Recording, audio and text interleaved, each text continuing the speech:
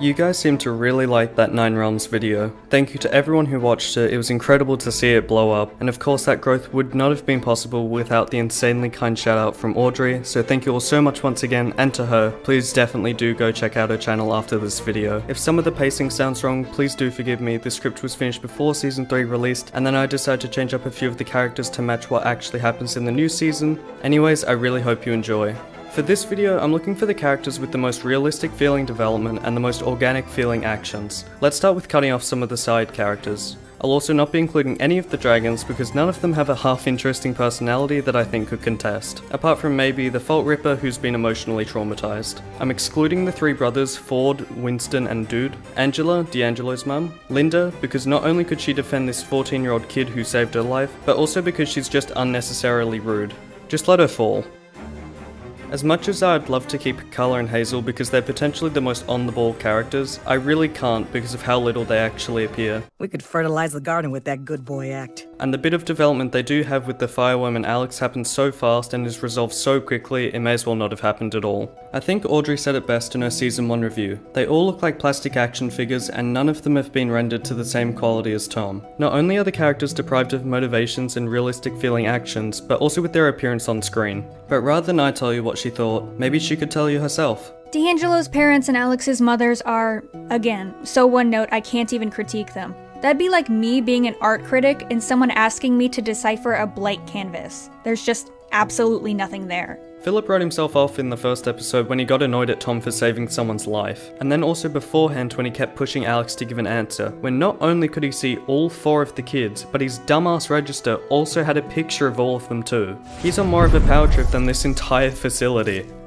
Although to give him credit where it's due, he does begin to respect Tom a little more after D'Angelo tells him about how he's been a good friend and whatever else. And he does seem to pick out Eugene's lies pretty quick, so maybe he's not so bad. Have you finished your chores, Eugene?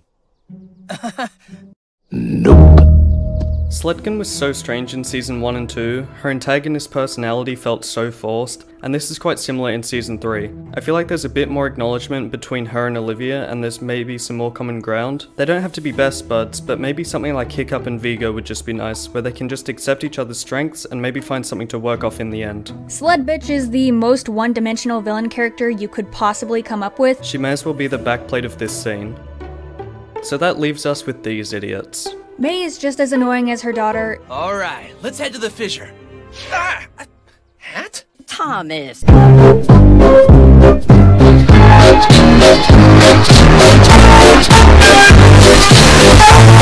And literally every one of my Asian friends who've seen the show have told me she's so stereotypical, it's borderline offensive. Let's ignore the whole comment with the polar bear thing in episode 1, because I seriously can't with these adults 3 minutes into season 1. Thomas! I'm your mother.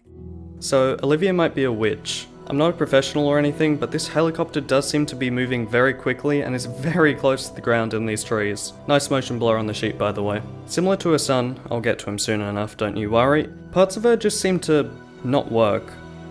Did you notice the part where the monstrous nightmare was missing its horns? No? No? What? Yeah! Yeah. Guys, these are the same people who turned a black guy white for an entire scene. You really think that this is beneath them? Although she is seen playing with Tom and doing other things with him, especially that cave expedition where she makes a special exception just to spend time with him. Bad parenting? Perhaps. Olivia is a negligent mother. I don't care how many times they crack at her being trendy and relatable with her son. If I had $1 for every time he almost died on her watch, I'd have enough money to buy out DreamWorks and fix this catastrophe of a series myself. Maybe she cares a little too much because she later tries to educate her 4 other co-workers on climate change. What started it? Years of drought. Climate change has turned this forest into a tinderbox. James Charles has some character growth in season 3, but it pretty much all rides on the back of his and June's relationship. And I'll reiterate, June's character depth is akin to a shit stain in a gas station urinal. He goes from being a stuck-up, arrogant, ignorant pile of shit 8 years ago to the exact same in present day, to a guy locked in a storage closet, to someone who actually held himself pretty well against Buzzsaw with the amount of pressure he was under. I really thought he was going to spill, and technically I was half right with my theory by the way, Buzzsaw. How much I've missed you. He does get a little bit more development along with Eugene when he receives a free therapy session. And Buzzsaw's dialogue is so shamelessly ripped right from the opening page of The Complete Guide to Riding Dagur the Deranged. What were you doing up there? Ha! Gotcha! Soil my family name over a little thing like running out of gas. Is this a new thermal? Oh, what a luxurious blend. I'm looking at you, John Tellegen. Because of this, I think it's likely he'll follow a similar path and have a redemption arc of some sorts. Being as irrational and as stupid as he is, he does set himself up to potentially be one of the better characters in later seasons, and that extra bit of craziness does add a more interesting side that isn't seen in a lot of the other characters. And unlike Olivia, who's almost crashed a helicopter with her son on board and just drove a van off a cliff, again with someone else on board, I'm starting to notice a pattern here. Buzzsaw is pretty good at driving if he's able to avoid all the obstacles on the road and see through the fire and smoke. Although, can someone really be the best character if they walk up to a van leaking gas in the middle of a forest fire? Which of the kids to start with? So many choices, so little development. D'Angelo, you're up, kid. Not my fault he took off and left you and your mom! So, we could start with the insulting of people about their fathers leaving, but for real, it has been somewhat nice to see him grow to be more accepting of being a part of a team and having a bit more of an individual personality rather than just being a rebrand of Action Man over here. It is a bit of a shame to see that one of the main characters is lacking some common sense here and there, and it definitely loses its realism at points, but he does alright. This is seen more clearly in Season 3 when he ignores Plowhorn when she is obviously trying to signal something is wrong. You can definitely see some of the most growth in Season 1 Episode 4, where he makes an effort with the other kids after talking to his mum. Fuck it.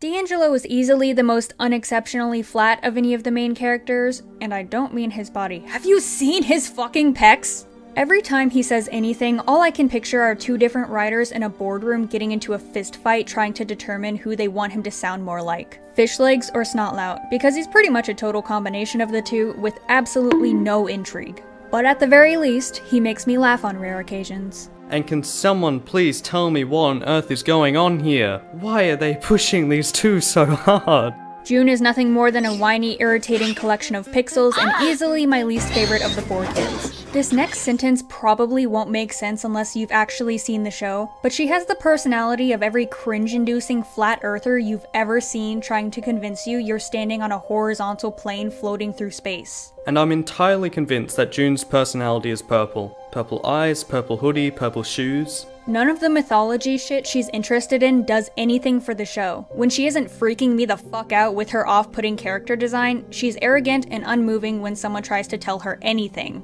It's very obvious that she's the Astrid ripoff, and you could argue that Astrid was the same way in the original franchise.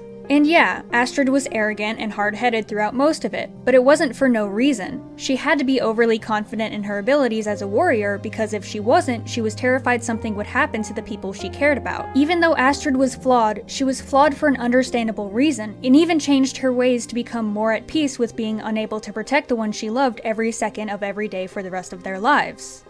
Race to the Edge Season 2 Episode 1 Astrid's Team. Her character embodies this really interesting concept in screenwriting called depth. But it's almost as if June's writers skipped that day in scriptwriting 101 to hang out at a flat earther convention before passing out from snorting too many bath salts. Yeah, that's the best way I can describe it. If I'm honest, out of the kids, maybe tied with Alex, she does seem to have the most reasonable response to learning about the existence of dragons, or at least seeing thunder for the first time. I thought I'd call him Thunder. 'Cause lightning's too on the nose.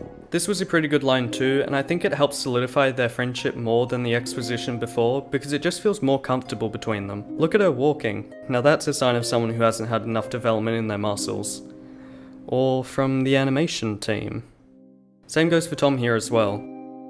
This criticism goes for all the kids. They seem to get over seeing a dragon really quickly, let alone that they ride on one. Alex is sort of forced out of said phase because Feathers ends up in her house and she and the other kids have to try and cover in front of Hazel and Carla. But development wise, he does seem to become more thoughtful about his actions and seems to be trying to open up a bit more about personal topics to June and Alex. But he maybe shared a little too much with D'Angelo there. Tom is probably the character with the most lost potential in my opinion. They had the chance to wring some real emotion out of him and his mother with his abandoning father, but it's such a non-factor so far in the show, I'm really left questioning why it was even a thing in the first place. He was much more inclined to do things by himself before and slow to trust the other riders, and even towards June, who he's known since he was 6. I really like this scene where Tom admits to not knowing what to do in a tough situation, because he shouldn't have all the answers. It'd be much too unrealistic.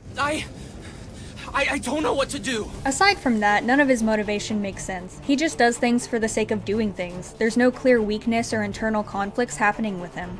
Unless you include that shit about being unable to decide whether or not to tell his mother about the dragons, which again, is such a non-factor I don't understand why it's even included. I always like to think of Tom being a discount version of Gustav, but what would really push me over though is him hitting on Astrid, but thankfully that hasn't happened yet. And hopefully never will. I swear to God, DreamWorks. There isn't much to say here aside from the sheer fact that Alex is the bestest of best girls. I don't know what the writers were snorting when they wrote all the other characters, but it's almost like the only sound mind, creatively motivated person in the entire crew was responsible for Alex turning out as great as she did. Alex seems to have a bit more personality tied into her physical character too, with the USB cables as hair ties, and she actually thinks things through and gives thought to decisions before carrying them out. From her first appearance, we get a clear sense of her personality, and right off the bat we see her trying to step out of her shell in an effort to impress Tom. This makes her development in Featherhide that much better when she opens up to him. She isn't just acting carelessly like the rest of the kids, there's motive behind her decisions. This scene also works really well, because you can sense the struggle and the thoughts of her going through with it. It's not easy for her, and yet she's still willing to take the chance. Later in the episode, Alex actually confides in Tom after he stays behind and gives some depth that we haven't seen before in the last 100 minutes of the show. The scene does get rushed through a bit, which I think is a shame considering it's the best thing I've seen come out of season 1, but it's nice to see some characters given some actual thought. And to give Tom some credit where it's due, I respect his character a lot for sitting down with her and talking. As we move through the episodes, we see Alex gradually become more confident and open up with the others in a somewhat organic way, although still a little rushed because of all the time constraints. A nice parallel from their talk in Alex's dome to here is when Alex is telling Tom that he can't just be doing everything by himself. It shows that she's now more confident, and not just that, but she's also ready to confront Tom about what he's been up to as well. The banter here that Alex has is great. Tom, it's Alex. I caught an image of something in the fissure. It looks kinda wingy. Wingy? And all of that said, the other main characters can go suck a fat one. Moral of the story is, Alex is the one and only reason I and many other reviewers subject ourselves to 2.5 hours of torture for your entertainment every few months. All the other characters can go fuck themselves with a wire brush. I'd like to thank Audrey once again for not only the shout out on my last 9 Realms video, but also for helping me with this one. Please be sure to go check out her channel on screen and below. I'll be making a season 3 video at some point in September hopefully. Audrey will also be making a full season 3 review on her channel, so be sure to look out for that. And check out her Patreon, I just did a call with her and Razorblade for our quick thoughts on season 3. It was great fun, thank you so much for having me. Anyways, thanks and good night.